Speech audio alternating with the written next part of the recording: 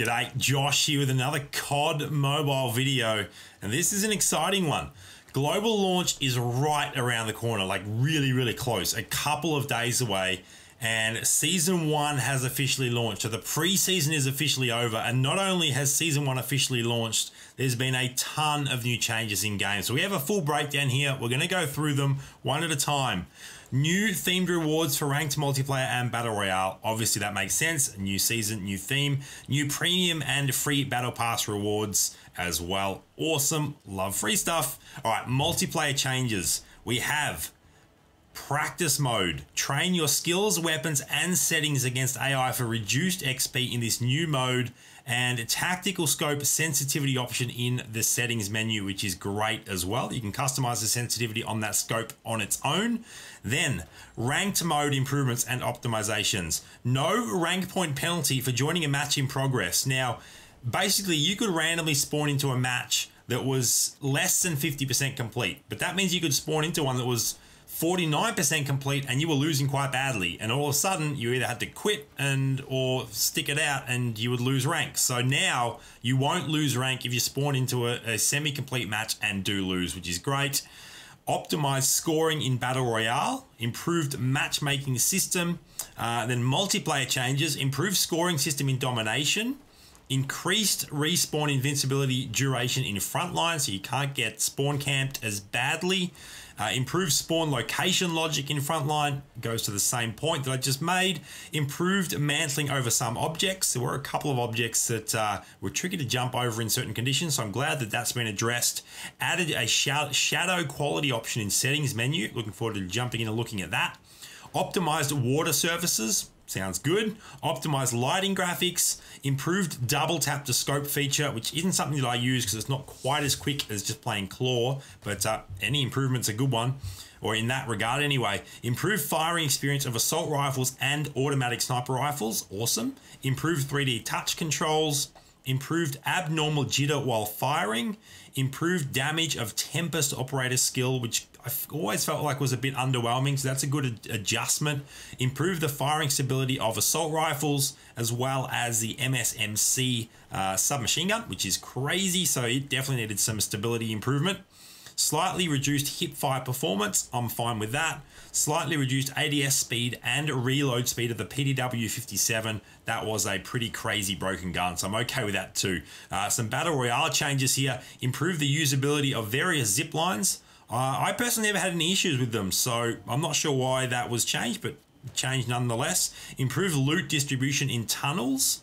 Improved distribution of supply boxes at the farm. Improved the flight path of the aircraft during spawn. Adjusted aircraft speed, allowing players to better strategize. So I assume that means that the aircraft speed has been slowed down somewhat. Optimized loadout interface for improved usability. So that is when you're viewing your bag. So I'll have to jump in and have a look at what that looks like. Visual markers removed after defeating bosses. That's fine. Means that the loot's no longer up for grabs, so I don't mind that being the case.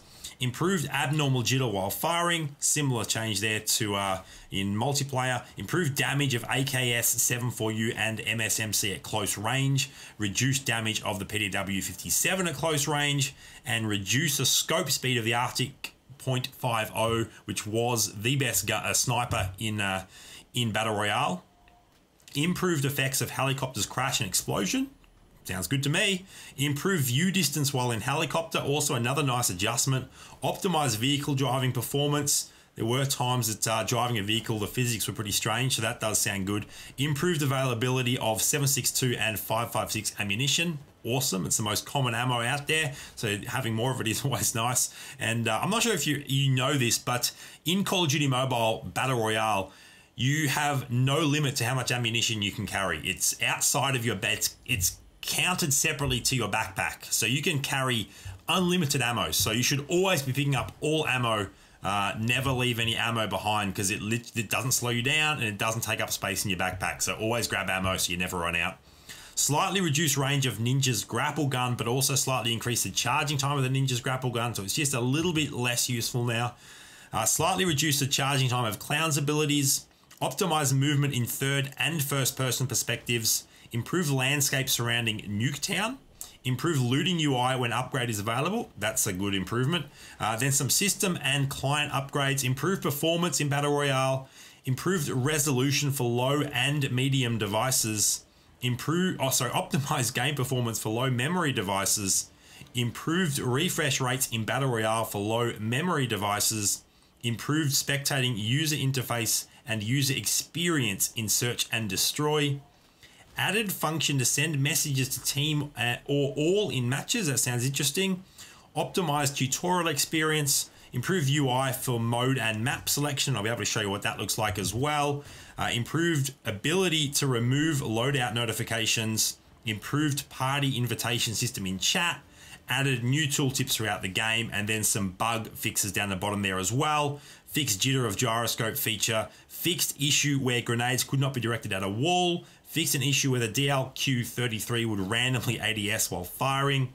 Fixed an issue with extreme recoil on M4 LMG, and various other bug fixes. That's a ton. That's a big wall of text I just read through. Lots of changes. So let's actually jump into the game as we look at this new intro video. Very, very nice. Some of the graphic updates are definitely quite nice. I have jumped in and added a little bit of a sneak peek. So let's go ahead and we will show you around some of the changes. Jump into a quick training mode. Jump into a quick battle royale. We won't play it through, but we will start it out. So if we're going into the multiplayer mode, actually, let's jump back out and look at Season 1. Let me jump back out there. There we go. Season 1. It is actually very similar rewards to the preseason. So if you bought the Battle Pass in the preseason, there is no need to buy the Premium Battle Pass unless you're planning on getting above level 100, because then you're looking at getting crates now instead of credits. And these crates have some decent things you can pull from them, like a Red Action DLQ-33, and this has a kill prevents revealing victim death location and a 10% player XP increase, which is pretty crazy. And this one, the shotgun, Red Action shotgun, able to take a bit more explosive damage when sliding when using this gun. So that's quite an interesting little gun perk there as well. So lots of other items in these crates as well, obviously. So I think that's a little bit nicer than just getting random COD points. No, it was just credits. It wasn't COD points. It was just credits once you had exceeded 100. But other than that, you're still looking at the same stuff. Still getting a Red Action AK-47 at level 100, so on and so forth. So I've already got that, so I won't need to buy the Premium Battle Pass, as it is the preseason Battle Pass cloned. Now let's jump into multiplayer, and let's select, as we bring up the selection option here, practice versus AI. We have lost gun game for now, but I imagine it will be back with global launch. So let's jump in, confirm. You've got your map selection there. We'll keep it on random, and let's hit start, and let's see what the practice versus AI looks like. I haven't done this yet, and I don't have my headphones plugged in, so I don't actually have audio right now, but that's fine. I believe you can hear what's going on, and that's the important thing. So we 100% don't have any humans other than me in this lobby. It's just bots. So we get to run around and shred against bots. Well, I believe we're just playing domination. I think practice mode would just be domination. I'm not 100% on that, but we're about to find out. Oh, it might be frontline because we're invincible. So it may actually be frontline. So let's get to the other side of the map as quickly as possible and see if we can shred some enemies here. Get a few kills and then we'll jump out into a battle royale. See if I can get some accurate shooting. Playing at a slightly weird angle right now, so let's see if I can address that as well. As we oh, there is a reduced hipfire accuracy, but I did get the headshot in the end there. All right, mantling over that was fine, no issues there. The kill through the wall there, it's super exposed right now. All right, and they're all invincible as well, so we definitely want to get back into cover. I think I'll just play it out till I die. So this is the risk when spawn camping down this end. They're all going to be invincible as I miss all my shots there. Let's see if I can get that guy over the... there we go. So once again, knowing these are bots, you can be playing a little bit more stupidly, I guess you could say. So that'll do it. We've got a couple of score streaks up, so let's go ahead and concede from that game. That is what your practice mode looks like. In-game stuff, pretty similar in multiplayer, but let's go ahead and jump into a Battle Royale game, and let's see if it is smoother. I haven't played a Battle Royale since the update, so we're going to have a pretty decent chance at testing it out right now. So Battle Royale, we get to rank all the way back down to to Rookie 1, And now we actually get to choose whether we want to queue up solo or not. And I pretty much always play solo. So let's go ahead and queue up solo. And I just noticed, what is that? You get a little bit of an in-game overview here as well, which that's definitely new. So that's nice. I appreciate that. I don't think we can choose different maps yet. We're going to jump in and go, let's go first person. Really glad that is an option out of game now, because you used to just be able to toggle in game, and if anyone can toggle in game, then you have to run third person because it's better, but I prefer playing first person. So now I get to queue up first person solo. I don't have to play solo versus squads anymore. Let's go ahead and queue into this first person only lobby, solo lobby. So this is a couple of changes that are actually really big for me that weren't mentioned in those patch notes. We have the new airborne class coming soon. It's not available yet, so we'll just use Scout for now.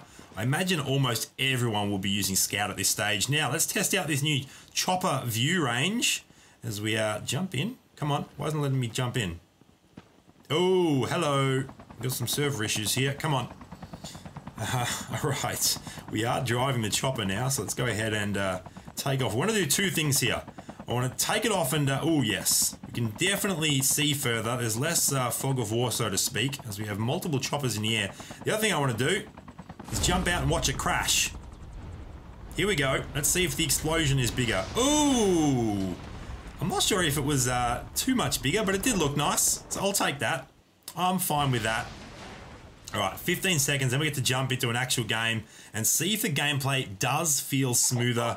The part that I'm most interested in is when you are actually in a gun battle. It always felt way slower in Battle Royale versus multiplayer. It always kind of felt a bit laggy. It's kind of hard to describe, but it just didn't feel smooth. So one of the things I touched on is smoother gameplay in Battle Royale. So let's see if that is actually the case. And do these planes fly more slowly over the map? Look at the view distance though. This is incredible. Ooh, the other thing I wanted to check in settings was shadow options. Can I actually go in and adjust my real-time shadows are on? Awesome. So we'll keep that. Yeah, let's go ahead and jump out here. I'm not sure if that was any slower or not. Definitely felt nice though, jumping with such a great view. Now, I love landing on these little towers here to the, I guess, to the right of launch base if we're basing or using north as a, ooh, hello. This is all new up here as well. Ooh, have I never landed on this? Wait a minute. These are changed. Oh no, I'm getting super confused. That is what I usually land on, up there. Let's go check that out. But before we get there, as I am playing this without audio, so I'm not sure that I'll necessarily hear everyone that runs up behind me, but I also do like enjoying running up here and looting the two crates that are up here. You usually have free reign of these. And usually get some decent stuff out of them. What do we get here? We get ourselves a cluster grenade, a smoke grenade. We will replace our rocket launcher there. We don't necessarily need that. Now, we are looking for a hero, an opponent to take on. Switch back to our, I think that's an AKS. Ooh, hello. Was that an enemy? Or was that a ghost that I'm imagining? No, there definitely is an enemy there. Okay, that definitely felt smoother. If you have played during the beta, that was not that was much more multiplayer-like. But typically during the beta, it was quite laggy, as we're going to switch out our AKS there for a sniper. Hello. Looking at that nice skin there too. All right. Let's continue. Actually, might go the AK here. One of the guns that I don't actually have a skin for, but we'll use it for now. What is it? A PDW. Oh, I could potentially use that too. All right, let's use our scout ability. No one else in the immediate vicinity, but I would love to jump into another gunfight just to ensure that that wasn't a coincidence that that one was so smooth. So let's just run towards the zone like a headless chook, making a ton of noise. We can't slide under that. Okay, I'd never tried that before. I was hoping I could. Mantling over that was no problems. Get ourselves... Oh, no adrenaline in that one. It's disappointing. All right. Actually, I might use the ASM here. Got a skin on that, so that's always fun. We have a new loadout here. A little bit. Not too much different. Oh, the ammo's on the bottom right now. Okay, I see it. A little bit different, not too much. Scopes, don't really have a second scope to swap out, so we will just stick with what we've got in the ASM right now. Oh no, I might grab that red dot. Use the red dot for now. So that'll be in my backpack. Swap that out. There we go. Okay. Oh, hello. I see the footsteps. We've got someone behind us. So we're going to play super aggro again. Where'd those footsteps go? There they are. And we get some shots on, but not enough to kill. This is definitely a bot. So we get another elimination there. A slight little bit of lag at the end there, but that wasn't too bad. All right, get all of our upgrades done. Send off that scout marker again. What else do we have in the immediate vicinity? Nothing. But I am loving this. This is definitely much, much smoother than most of Battle Royale gameplay during the beta. And this is really, really enjoyable. So just playing super aggressive here.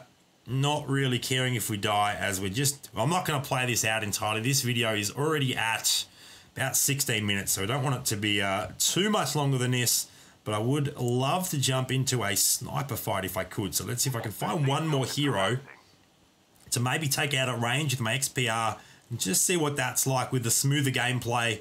It was also often a little bit glitchy, a little bit laggy at distance, long-range gunfights, so got to find another enemy and then see if we can get that happening, and then I'll wrap up this video. If I can find another enemy, which seems to be a struggle at this point. Let's see what loot we can find in this little hut here. Get ourselves some more ammo. Oh yes, we'll switch across to the M4 now. Get to rock quite a nice skin. Get to reload that, get some more ammo in our magazine. And we'll head up here. Oh yes. Use our scout ability, and then we'll upgrade it shortly as well. I'm not sure this is the chip terminals online just yet, but once it is online, we'll be able to upgrade it. Are we able to access this?